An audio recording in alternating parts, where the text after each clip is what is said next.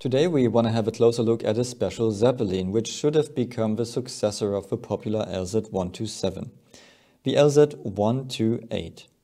As we learned in the previous parts, the LZ127 started as an experimental airship and was the first Zeppelin the Zeppelin company was allowed to build for themselves after the First World War. So they didn't really know how they would use LZ127, so they prepared it for anything. They integrated lots of innovations, and in the end it was flying to the North Pole, through deserts, frequently to North and South America, also through heavy storms and even around the world. And all that with passengers and cargo. For the design, they were limited by their hangar size. They had 3 hangars in their Friedrichshafen Zeppelin factory at that time. The old iron double hangar from 1909, which allowed Zeppelin diameters of up to 14.9 meters. The so-called Bauhalle 1 from 1915, which then allowed diameters of up to 18.7 meters. And the Bauhalle 2 from 1916, which allowed war Zeppelins to have a diameter of 23.9 meters. For the LZ127, they pushed it to the limit and built it in the same hangar with a diameter of 30.5 meters, which left less than a meter space at each side. And they had to decide if they want the perfect aerodynamic teardrop shape or if they want more drag through a worse shape but more lift to be able to carry more things. For LZ127, they decided for the latter. It could achieve amazing results, but they always knew that the design isn't perfect. So with all these experiences from LZ127, they were designing LZ128, and it was clear that they would now go for the perfect teardrop shape, which meant they needed a new hangar to build this new Zeppelin. So already in 1929, so just a few months after LZ127 was finished in Bauhalle 2, they demolished the old double hangar and the smaller Bauhalle 1. Instead, they built the new, much bigger hangar in 1930 and called it Bauhalle 1 as well. This one allowed diameters of more than 40 meters and lengths of up to 270 meters. So the idea for LZ128 was to roughly keep the length of LZ127, but with a teardrop shape, which resulted in a diameter of 38.7 meters and hence a volume of 155,000 cubic meters, which was 50% more than LZ127.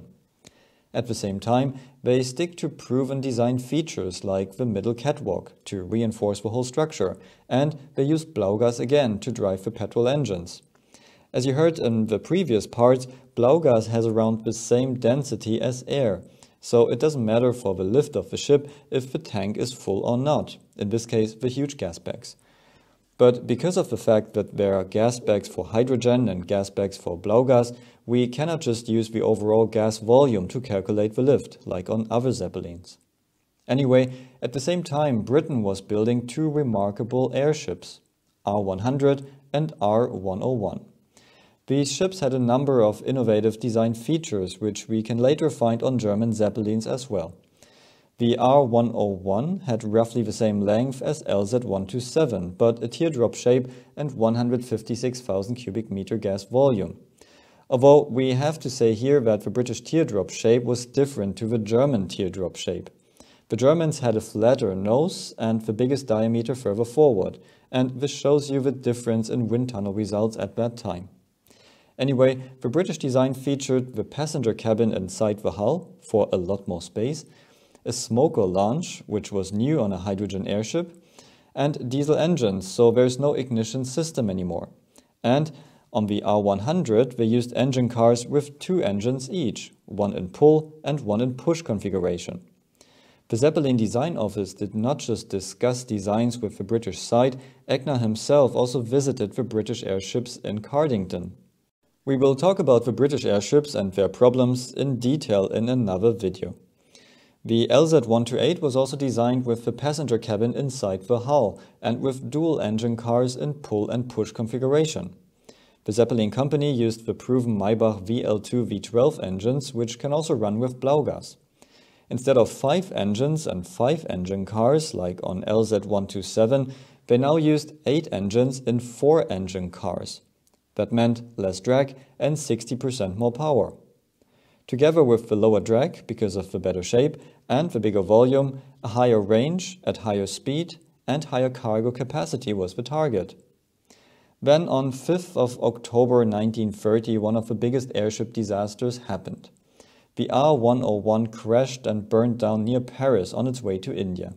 48 of the 54 people on board died, not because of a relatively slow crash, but because of the intense hydrogen fire.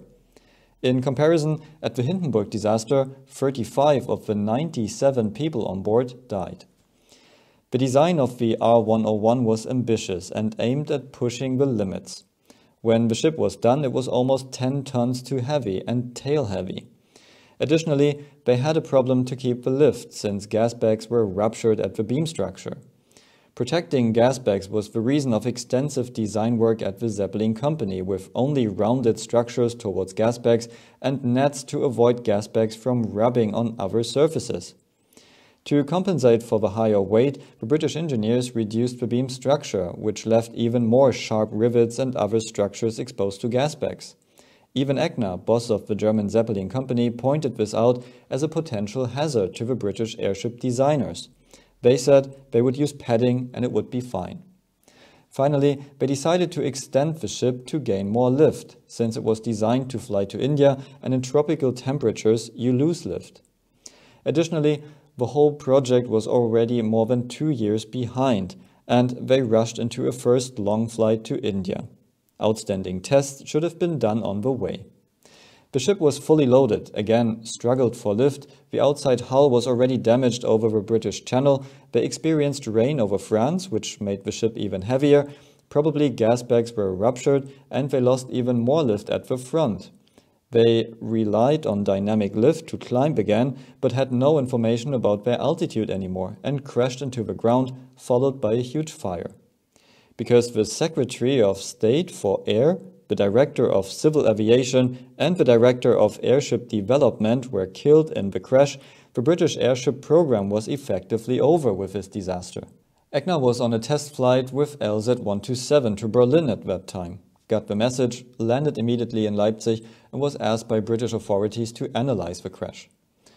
The result for the ongoing LZ128 design was that the Zeppelin company decided not to use hydrogen for their airships anymore, although at this point they were successfully flying with hydrogen for 30 years.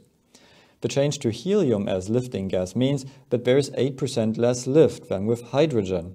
This required a complete redesign, and already in November 1930, Egner told the press details about the new upcoming Zeppelin generation. The ship will need a bigger gas volume to compensate for the decreased lift, so it will have a larger diameter and will be longer. In addition to that, they will change to diesel engines to avoid having an ignition system, although helium doesn't burn. But because at this time there was only helium in the US and only in limited amounts, they thought it would be a good idea to eliminate this potential hazard as well, in case they don't get as much helium as they would need. More on that in the next part. So the new hangar for LZ128 was already built, the design finished, the first generation of new beam structure were already done, and the project was cancelled. The beams could be reused for the next project, which would become the biggest and most advanced airship in the world, the LZ129 Hindenburg. If you enjoyed this video, please consider to become a B-Sport Club member for early access and more videos like this. See you at the next one.